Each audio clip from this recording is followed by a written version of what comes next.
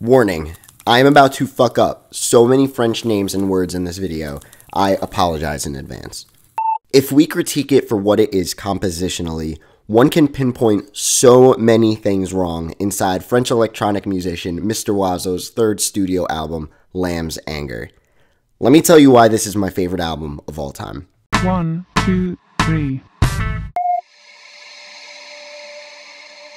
Quentin Dupieux, also known as Mr. Oizo, is a jack of all trades, to put it simply. A French electronic musician, DJ, and film director, Quentin has a diverse thirst for creation, known in the music world for his raw, brutally infectious production that swings like a pendulum between analog instrumentation and computer-esque sounds. And on the other side of this scale, the Paris native is also known for his surreal and satirical direction with how he directs and presents his films in the world of cinema, creating movies such as the comedy Wrong Cops and the outrageous horror film Rubber, about a tire that comes to life and kills people. Today, we are obviously going to be focusing on his musical career, the side of his craft he solely uses the Mr. Oizo name for, and more specifically, taking a look at his 2008 release on Ed Banger Records, titled Lamb's Anger.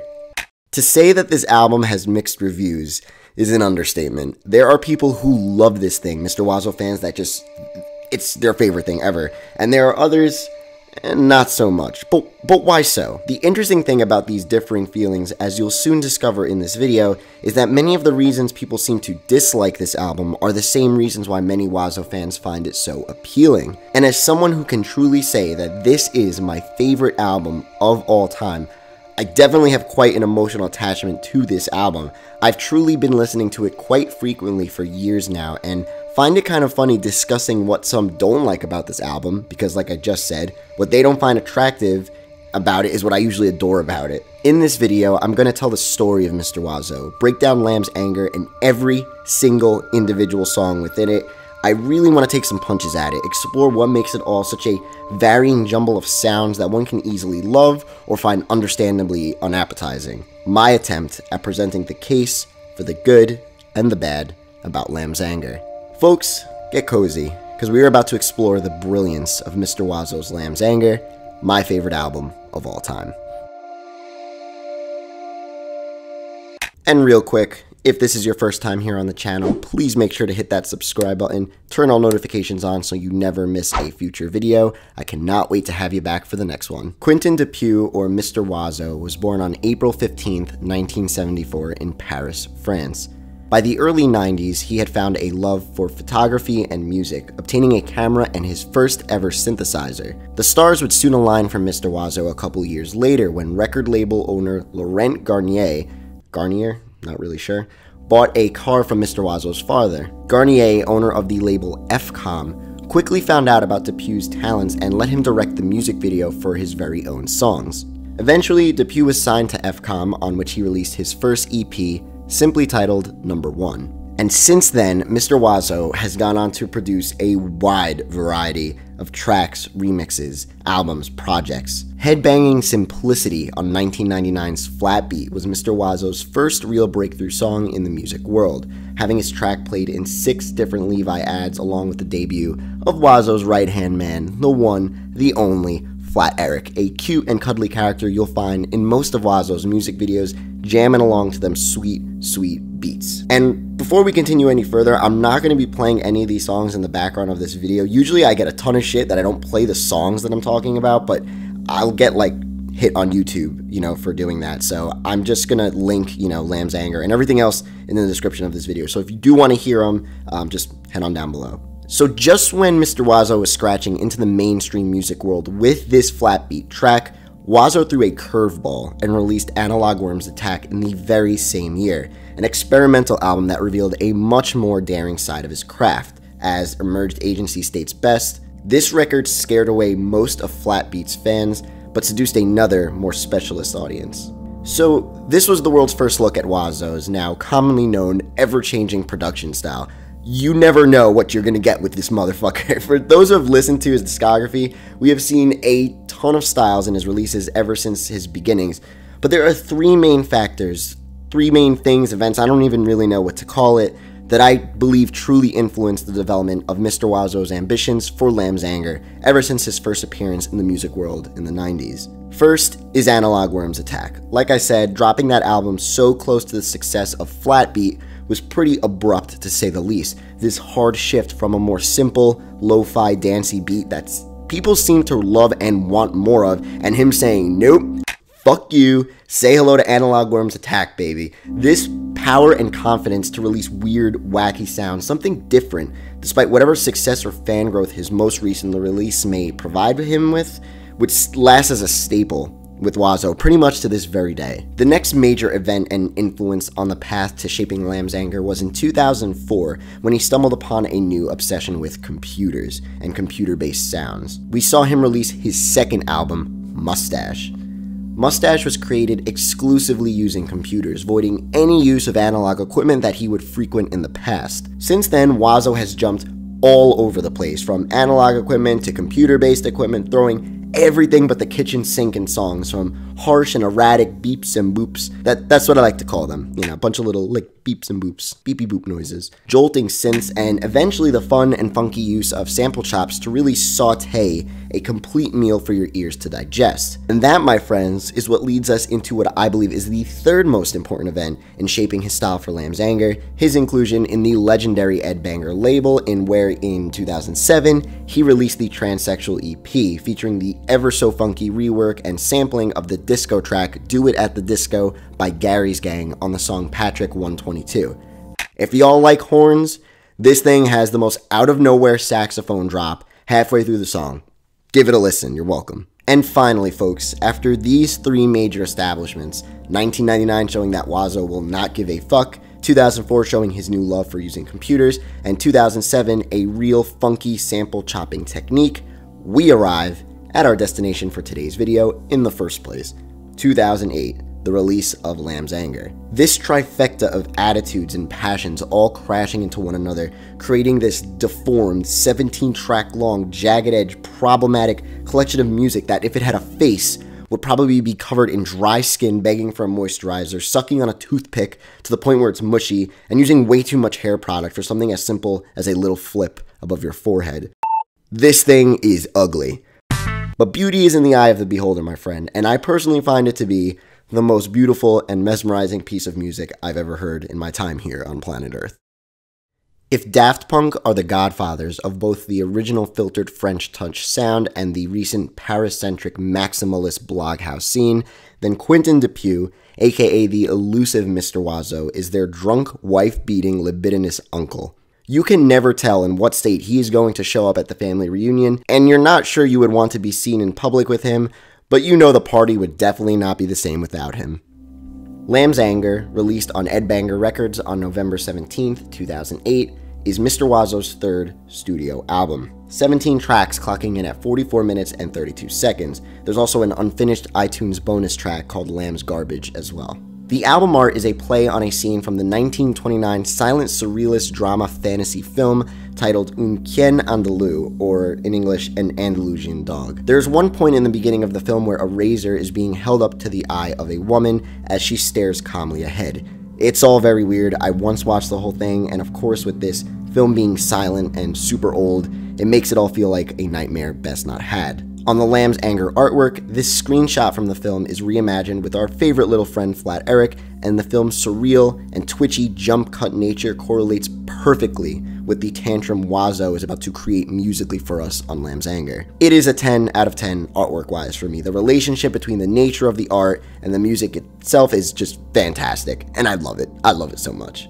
And musically, like the Un Chien Andalou film, this album is all over the place. There are songs that are completely different, even when paired right next to one another on the track list. Track 7 going into track 8 is probably the most prominent example of this.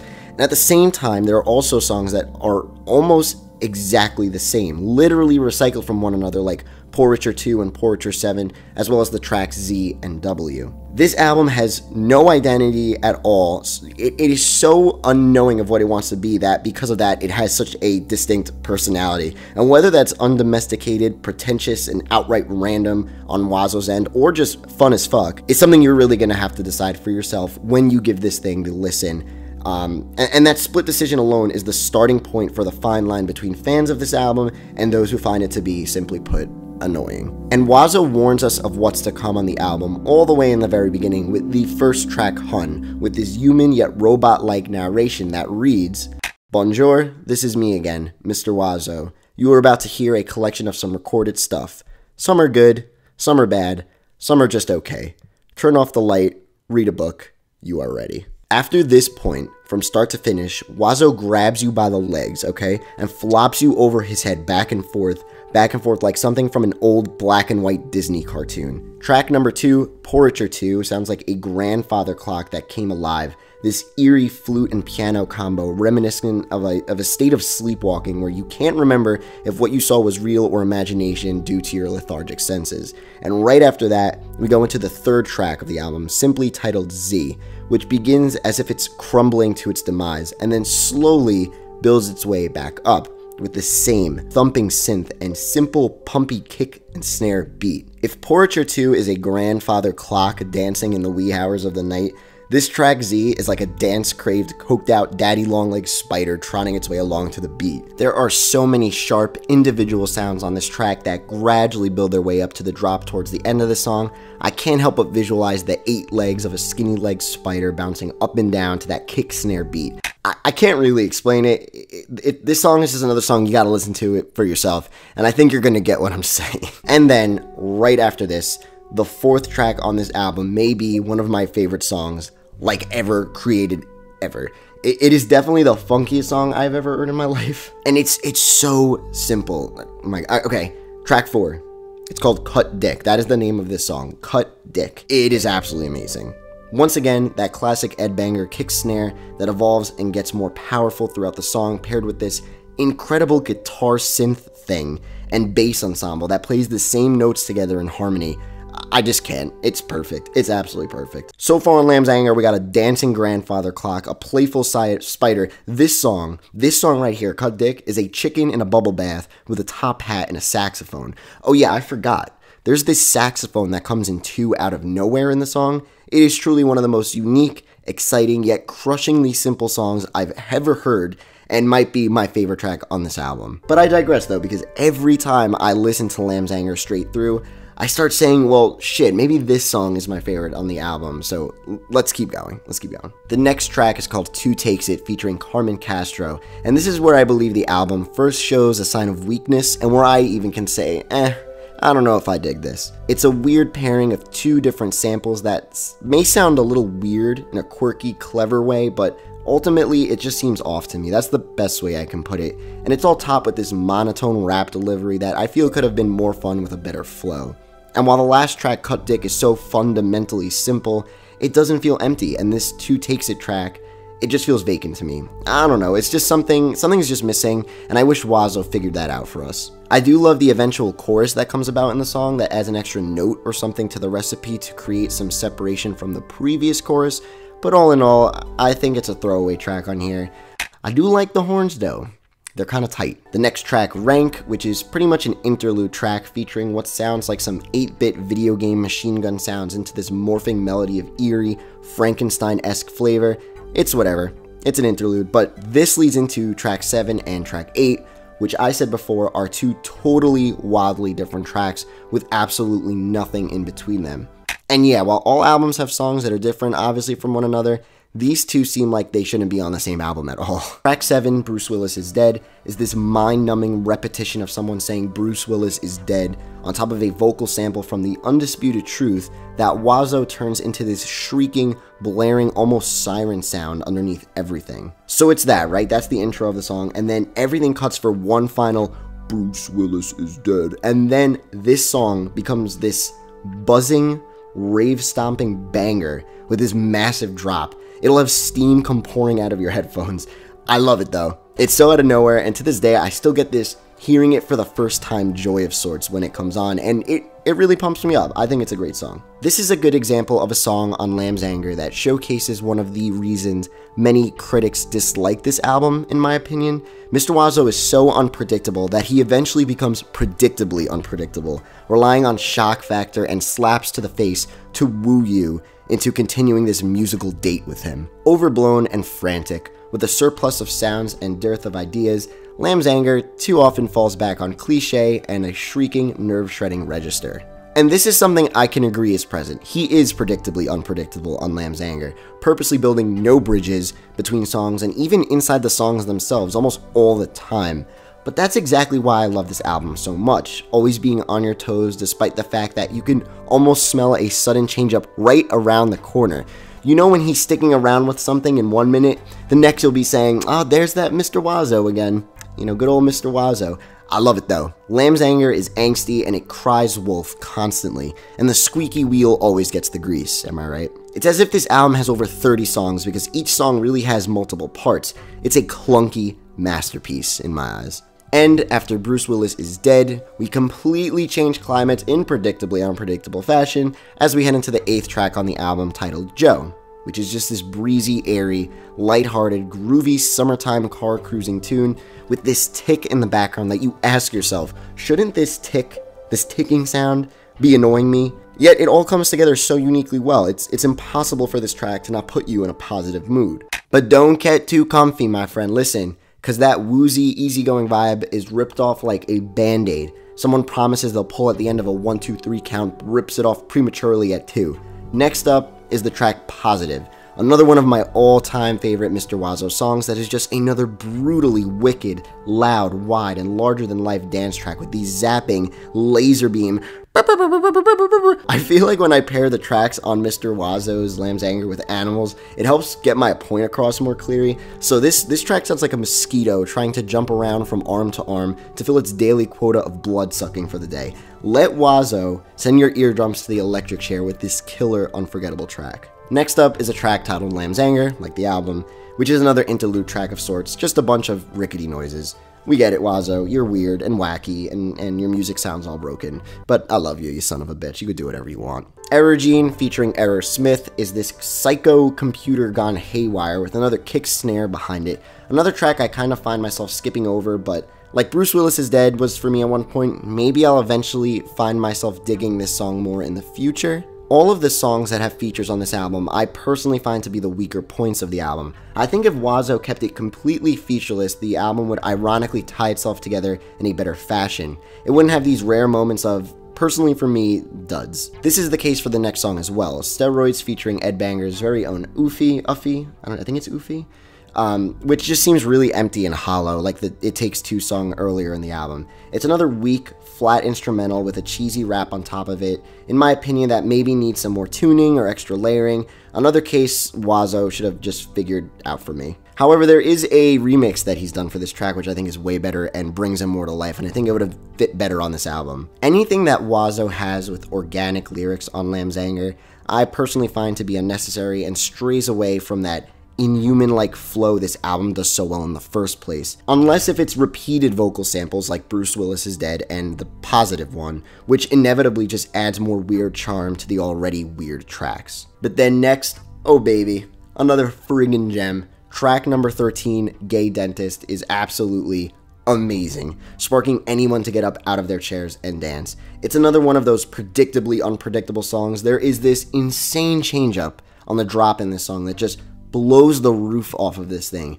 It's meaty and action-packed with a multitude of drum tracks behind it, a jarring stutter chop solo in the middle of it, just a really fun adventure, all stuffed into 3 minutes and 38 seconds. And you tell me that drop towards the end isn't vicious. It's like this killer car wash where all the spinning machinery cleaning your car has pointy teeth on them, and they all have googly eyes and are dancing to a beat. Listen, everything dances, no matter what. If it's a mosquito or a grandfather clock, oh, this is Lamb's Anger. This is some crazy shit. And we are not done yet, because the next track, Portraiture 7, which is a recycling of Portraiture 2 in the beginning of the track list, will send your ass to another dimension. This thing is a banger.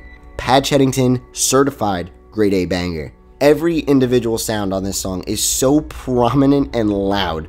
Oizo sent an army of instrumentals banging on pots and pans to wake up everyone in the neighborhood. And it all drops down to a half a beat of what it was at the end of the track, and those empty spaces each hit between the kick and the snare and that empty little space, it's a great way to exit your ears out from this track. You may feel a bit woozy, but that's that Oizo, baby. That's that Oizo recipe. My man is taking you for a ride, and it's not like Six Flags or something. He ain't checking if you're strapped in, so you just better grab on and just hope for the best. After this, we get a track simply titled W, which is a reuse of the track Z from earlier on the album. It's rolled out like dough though, and is constructed to be an almost sluggish form of what we heard earlier on the album, and this I actually find to be a perfect fit as a track to follow up Portraiture 7, because it really feels like the album is winding down and catching its breath as we approach the end of the track list, and after such a massive head-rocking song like Portraiture 7. It's quirky but brooding, and I find this track to be my favorite interlude of sorts on the album, or at least one that seems to make the most sense. Lars von Sen comes on right after. It's another interlude track. Honestly,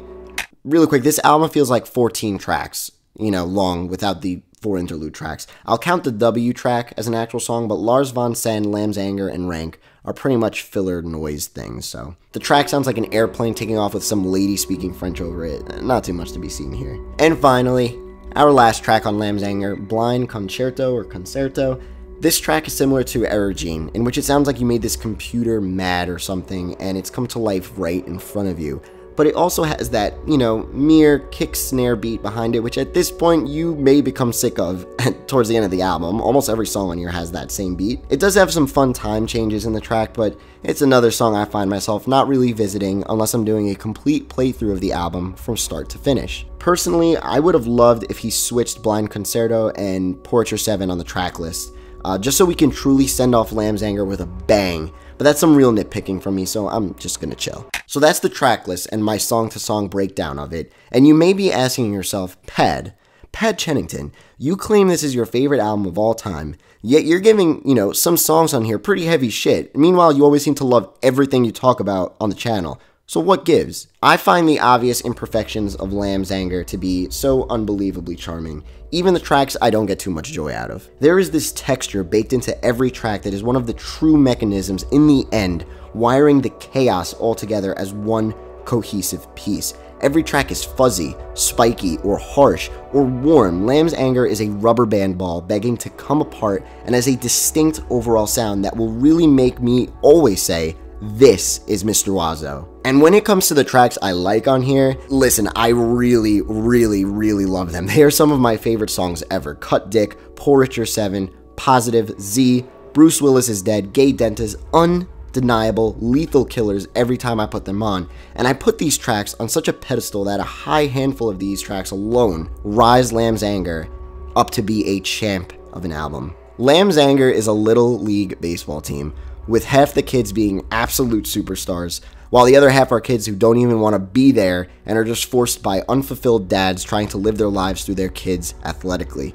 It would make for the perfect 90s coming-of-age Disney film, and it's a film, goddammit, I will watch countless times and never ever get sick of. I root for the flashy home run hitters on here, and I also root for the not-so-talented ones. I just love the entire team that is Lamb's Anger. Context, though, is what holds these tracks together as an album.